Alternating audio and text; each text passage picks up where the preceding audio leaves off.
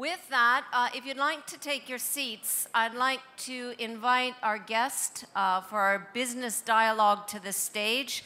Mr. James Wang is Chief CIO of HNA Group International. If you'd like to come to the stage. Thank you.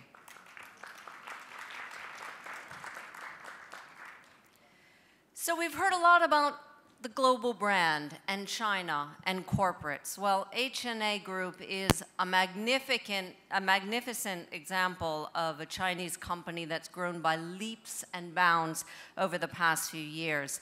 HNA has become a stellar example of a Chinese company going global. The firm started as an airline and is now a conglomerate with more than $100 billion in assets around the world, including ownership of a 25% stake in Hilton Worldwide and a very public stake in Deutsche Bank. That's just to name a few.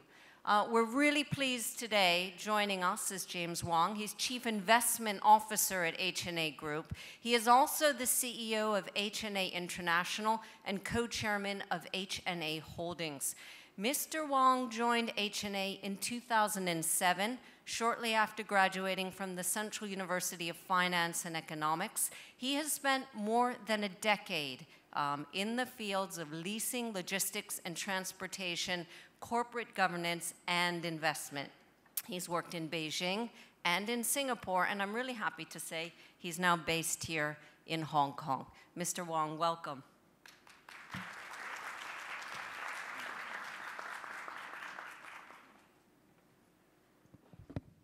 Thank you so much for being with us today. I think a lot of people are really happy to hear more about the HNA Group.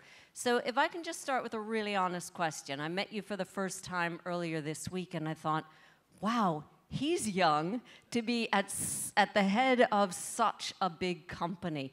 Can you tell us a little bit about your journey in HNA Group? Thank you, Tara, for the invitation. It's really my honor to be here. I don't know, I'm so welcomed by the audience today.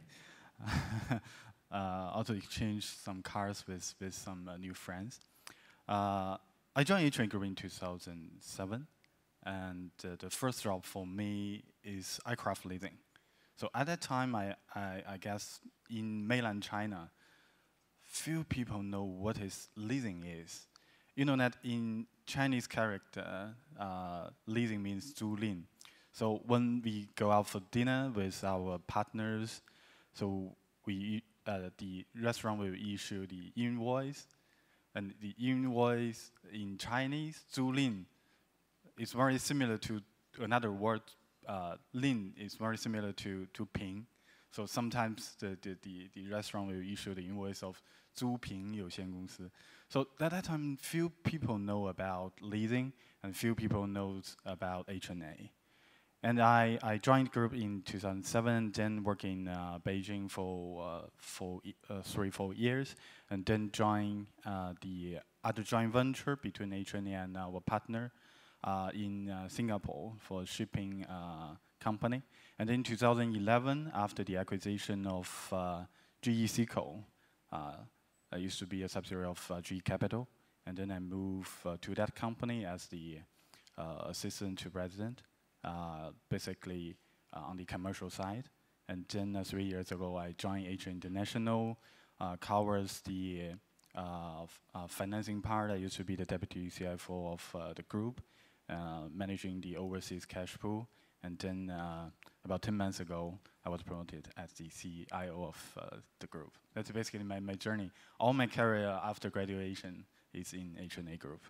Wow. So is your journey typical of other senior executives in HNA Group, full career with the same company and a very fast and furious journey within?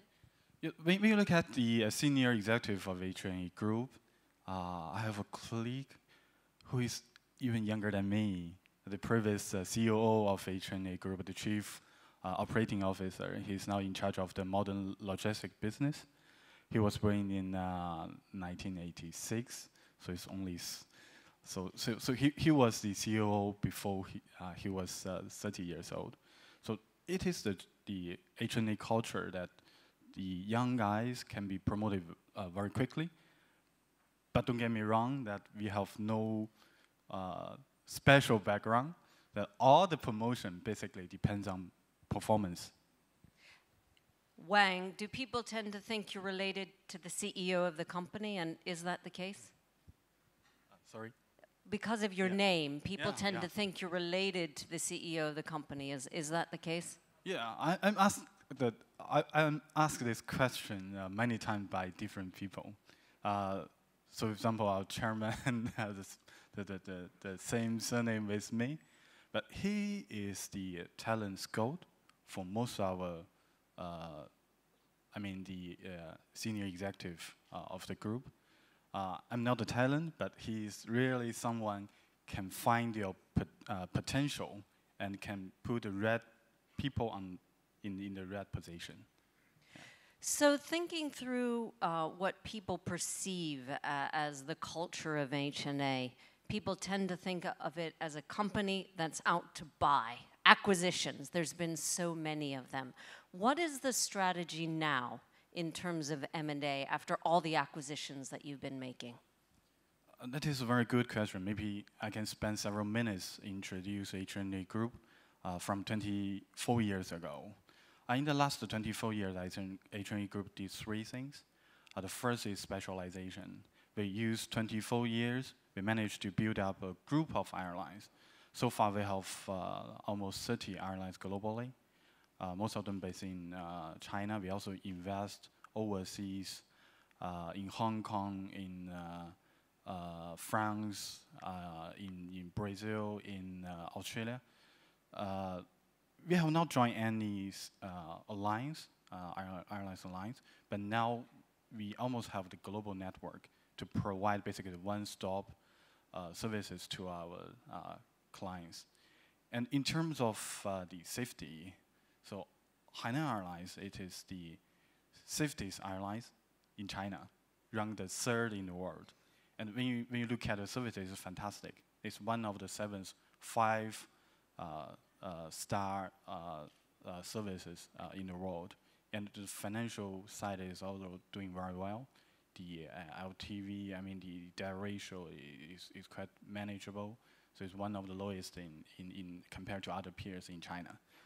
And along this business slide, the second thing we did basically is the diversification. That happened about 12 years ago after SARS happened. So airlines business is a very good business with very stable cash flow, with good reputation. But there's quite volatility in this industry. You can now expect what will happen in the next 3 months. So it's very hard to manage the profitability. But at the same time, when you look at the other, the business along this business line, like hotel business, like the airport business, like the ground handling services, like the catering business, they are doing very well. They make a lot of money from airlines, and even the aircraft leasing. So the first financial business HNA Group entered into basically is the aircraft leasing business. So that is the rationale behind on why we invest such business along this business line. We try to diversify our business to protect, at the same time to provide the best services to our clients. And the third step, basically the globalization. It happened almost 7, 8 years ago. But actually the first investment for the group overseas in Hong Kong. And also in 2009 and 10, we acquired the ALCO aircraft leasing arm from the ALCO group in Australia. And that's also the first acquisition with no, which is not the airlines business, but the other supporting business. Maybe I can give you some numbers of where HNA today. So the travelers traveling with HNA invested airlines every year is more than 100 million people. The total fleet for the group, so we have more than 500 aircraft in the aviation sector. We have the other 500 in the aircraft leasing sector, and Avalon, which is the third largest aircraft leasing company in the world. And at the same time, I mean, people staying in our hotels, including Hilton, Carlson, NH Hotel, and other HNA hotels in China, is also more than 100 million every year. When you travel, you basically the Swissport, Gate Group, they also provide the services. So Swissport is the largest ground handling services in airport globally, and they basically provide about 250 the services 250 million people every year. And also the catering business, they provide about 300 million meals every year. Of course, some friends complain to me that the meal on board is not fantastic, not tasty. But actually, the truth is actually your taste bud cannot tell what is good or what is not. I mean, 30,000 feet above the ground. So, notwithstanding complaining about meals on the airlines, I get it. HNA is big and getting bigger.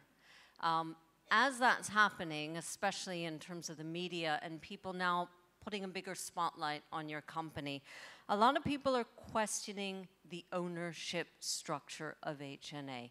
Do you think you're being unfairly targeted in that sense? And could you put a light on what the ownership structure is at HNA Group? Well, in HNA, we do not have a culture to complain. We have a culture to make things happen. Well, in China, and even in the Western world, if you are a private company, basically you do not need to disclose who is your shareholder. But since HNA Group is already a global conglomerate, so our partners, our investors, they are curious about who is controlling this group. That's why in July, end of July, the group issued an open letter after we had the semi-annual briefing in Europe about who are the ultimate shareholder excuse me, of the group. So basically there are two groups of shareholders. One is there are 12 individuals. They are either the founders of the group or the directors of the group. So they are holding about 48% of shares of the group. So this information is publicly available. You can Google it now. And the other groups are basically two charity foundations. One is based in China.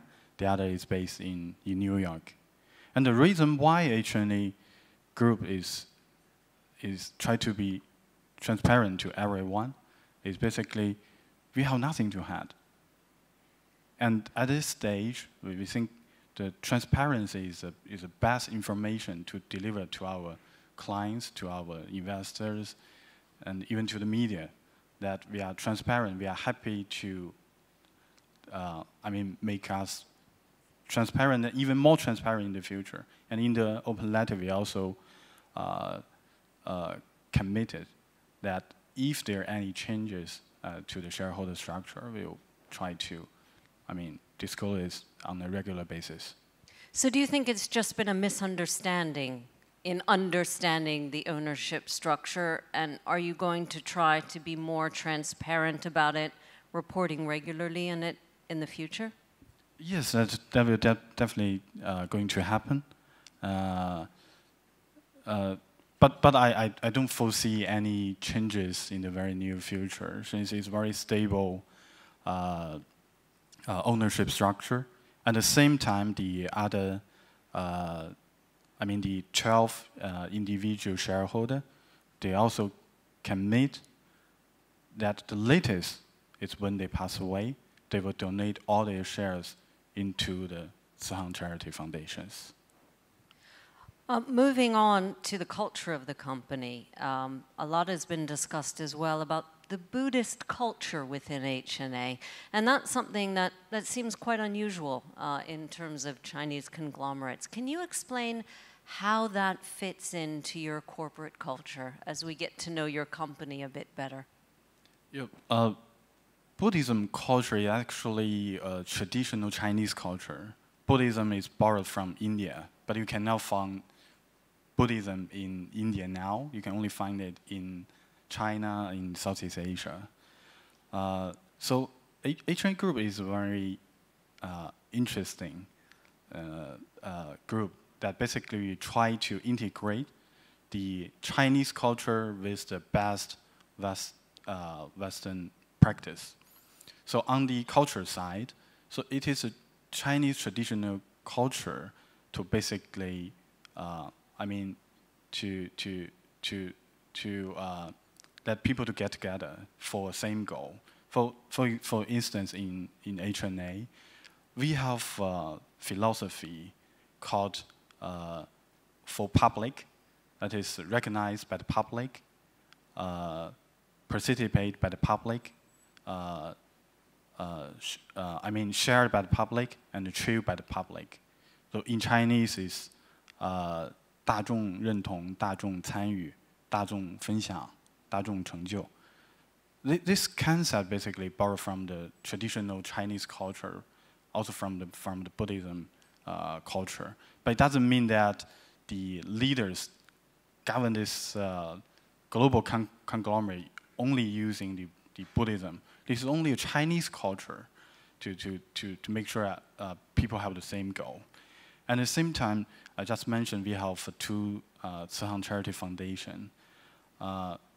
Shuang, actually this name also borrowed from the Chinese traditional culture, from the Buddhism, from the Buddha Guanyin. That means, Shuang means the mercy fairy that can basically is a kind of form to give back to the community.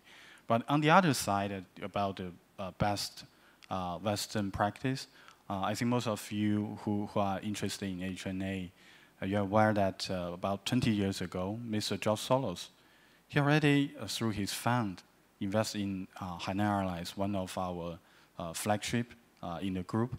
So at that, from the very beginning, HNA Group already adopt the best Western practice about how to manage his company, how to make sure that you are on the same page with the Western investors on the management side, and how can you, determine your strategy directions. Basically, we have already done it for almost 20 years, from the very beginning.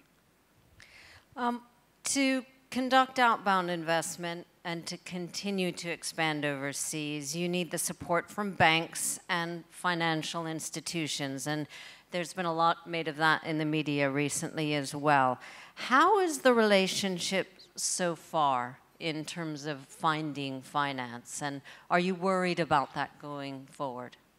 I think HNA Group today, we are in the best financial situation.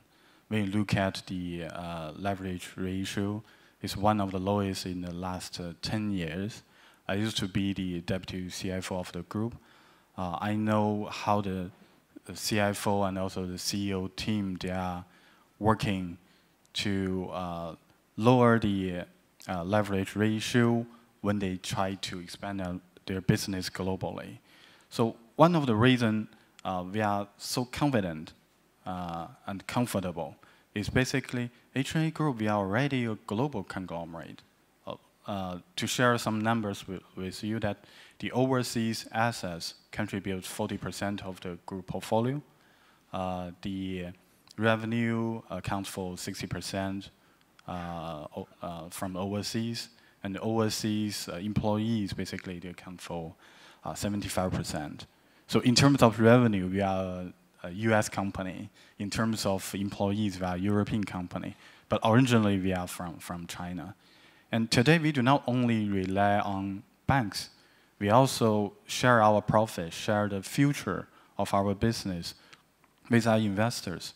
So we look at the HNA's portfolio today. Basically, in every business sector, we have either the regional leading or even the world leading companies, like in aviation industry, I just mentioned HNA Airlines, Gate Group, the largest catering services globally.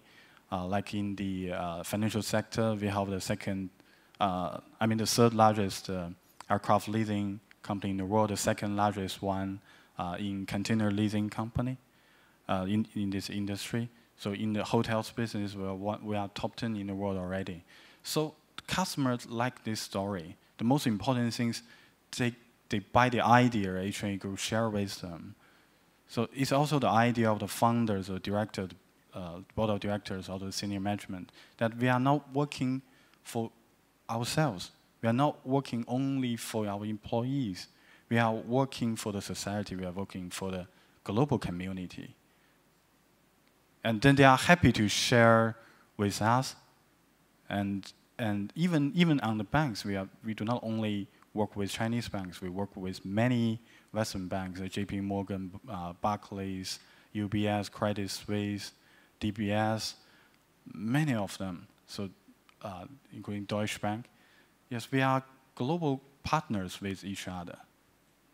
You sound very optimistic, and it's been a meteoric rise for HNA. But this morning we've been talking about different headwinds, especially geopolitical, but also misunderstandings between East and West.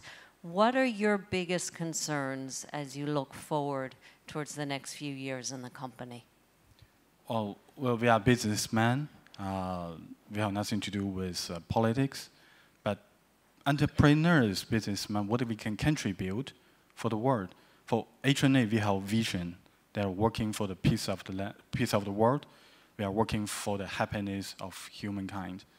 It seems that most of the companies may not have this vision, but we have this vision. That's why we invest globally in different regions, in different business sectors, especially to provide services to our customer. So to define HNA Group, we are a modern service provider in basically 3 different sectors: aviation and tourism, modern financial services, and modern logistics business.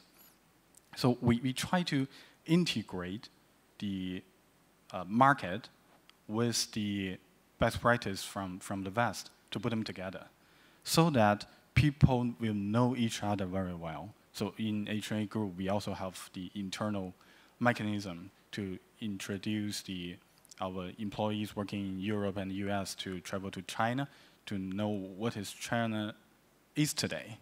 So we also basically send our colleagues to the US and Europe and Australia for training. So, and also by investment. The reason why, the reason why we invest so many different sectors in different regions is basically we want to people know each other. If I am the shareholder of a European country, that if they have any misunderstanding between each other, we can solve this issue very soon. So we have a board meeting every 3 months. They send us the monthly pack every month. So we keep the ball rolling every day. So the more we communicate, the less misunderstanding happen. Again, very optimistic. Surely there must be some concerns, some worries about headwinds or the biggest roadblock that you're facing right now. Can you just sort of give us a hint of what your biggest concerns are? I think we are always very positive. The reason behind is we think China's peaceful rise will continue in the next, decades. I think it's very good news that the central government recently issued a new policy on what should Chinese company invest in overseas. That is very good guideline for the Chinese companies, including HNA. So that is a guideline for us to basically have a very clear picture on what you can do, what you cannot. So I think the most uncertainty is basically there's no direction for you. Once there's direction, we can find a way to follow up. And for HNA, for example, for the Belt and Road policy, we followed it very closely. And recently, we also invested in the airport in Brazil, in Germany, and we also, launched many flights, about 90 flights to the Belt and Road countries. So HNA Group, we try to follow this policy.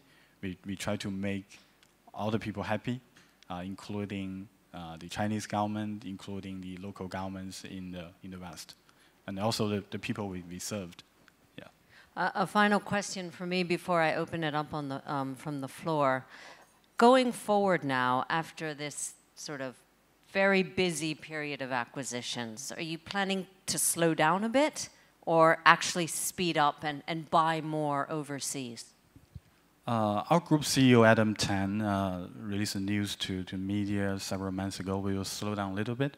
The reason behind it is actually there's some certainty in the political and economical condition worldwide. But we are still continue to do some acquisitions. The reason behind it actually, we can find synergies after such transactions. For example, we have already more than 1,000 aircraft in our portfolio under the group.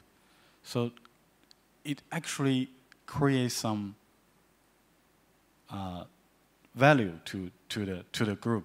Once we approach Boeing or Airbus, they are very happy to work with us. They will try to, introduce the best aircraft to HNA because we are one of the biggest buyer already. And even, I think when you travel, you have the headache from the very beginning that you need to book the hotel, to book the car, book the air tickets, you need to book the travel agencies. But HNA Group, we try to provide such one-stop business services to our clients. So in the future, we are targeted to basically use one app to serve you from the very beginning. That is point-to-point services. I'm getting an Amazon feeling. I'd like to open it up to the floor again. If you could give us your name and affiliation, who would like to go first? Over here, Lily. James. Lily Zhang, partner at Deloitte APIs. We met in Select USA in Washington, D.C. I have two questions. One is, you mentioned a lot of M&A activities that HNA has done over the years. Congratulations. Those are all great, but I'd like to hear the lessons learned, the challenges for post-merger M&A activities, and what are some of the lessons you've learned that you can share with this group? That's question number one. And number two, being a group this big, you must have a lot of suppliers that are following your footsteps. So what are some of the things that HNA are doing for the supplier group? Is there a 群购? The Chinese companies, your suppliers from around the world, it's like anywhere you go, the suppliers also follow? And what are some of the things that you're sharing with the supplier group? Thank you. These very good questions. The first one, we learned a lot of lessons in the acquisition. So people see we acquire company, but people didn't see how we digest it. For instance, I used to work in the aircraft leasing sector. the first acquisition we made on the in this sector about ALCO, basically when we purchased this business, the management team already left. There's only a portfolio. So for HNA Group, we try to invite our friends, partners to join this company to manage it. But actually, it is not a very good business model. So the company didn't grow very fast as our expectation. But several years later, when we think the Avalon team is doing fantastic, they basically managed to list this company just several years after the establishment. So we found chemistry with them. So that's why HNA Group acquired Avalon. But after we acquired Avalon, we found this very interesting topics on how should we merge those two companies together. So once the team is very strong, it doesn't mean that we will send the existing management team to the acquiree. But actually, it really depends on which team can contribute to the company. And recently, you know that we acquired CIT and put it into the Avalon and the ALCO portfolio. At the same time, we keep the Avalon team, but we still, invite some CIT employees to join us. So this is something that on the management side. And on the other side is basically the cross-selling and basically the cost saving across a different portfolio. You know that I just mentioned the aircraft purchase is a very good example. And the other examples also happen in the hotel industry, happen in the airlines industry. So they share their offices, they share their lounges between each other. So that is the huge cost saving for HNA Group. So second question is,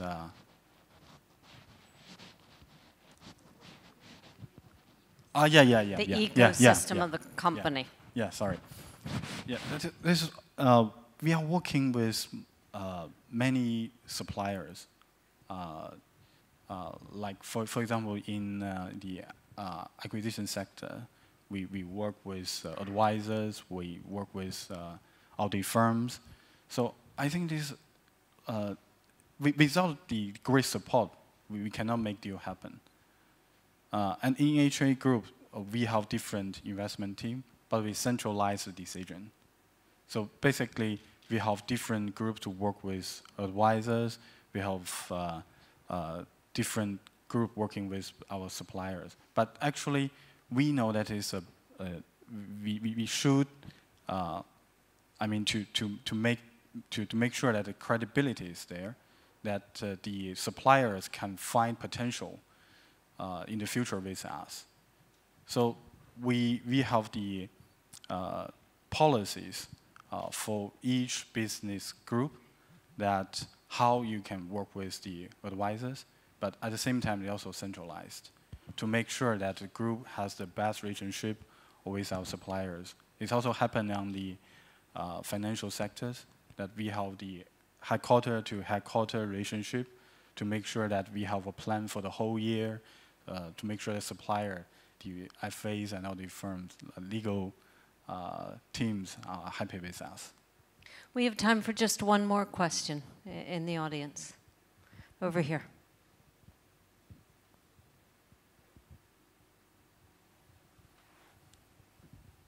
Thank you. My name is Jin Ling. I'm with Control Risks. So we manage companies' risks. Yeah, we protect companies' investment. So when you do the acquisition overseas, you tend to see a lot of the opportunities. So I wanted to understand what are some of the risks that keeps you awake in the middle of the night? Thank you. Aside from your 4-month-old baby. Yes, that's true. When you look at risk, so in my daily work, I discuss the potential M&A deals with my CIOs. So basically, the successful rate for the acquisition in our group, I think, is less than 5%. We look at many different potential targets. If you made a mistake, the result is very severe. We learned some lessons. We do not have 100% successful rate post-acquisition. There's some failure happened before. And I think if you Google, you can see that in about 5 years ago, HNA Group have some negative news on the shipping industry, that we entered into industry at a wrong cycle point. We think it has already bottomed, but when we look down, basically it's a lot of layers behind. We are still at mid-level of the mountain. So that is a lesson we learned. I think HNA Group, we have a very interesting capability from the management team, from the board of directors, that once we think this industry has potential, and HNA Group can create value in this industry, that HNA Group will try to expand our business very fast by organic growth, by acquisition. By the way, our organic growth for the first half of this year is about 20% for the whole group. That is fantastic growth in this economic condition. So from the risk perspective, once we think this industry is basically out of our control, we cannot add any value, cannot find any synergy, we'll try to quit as soon as possible. So shipping is a good example for HNA. And for the normal acquisition, basically there's a principle for us that only the targets who can provide synergies, who has very strong cash flow, who do not really depend on the credit of the group, basically it's a self-discipline business. So only for that target can HNA Group touch. And after the transaction, HNA Group will do all our best to find synergies. I don't know whether I answered your questions. Thank you very much. I'm afraid we've run out of time, but I would like to thank you very much for coming to our conference today, for sharing your time and your vision about HNA Group. We hope to see you again, and James Wang, thank you very much. Thank you, Terry. Thank you, everyone.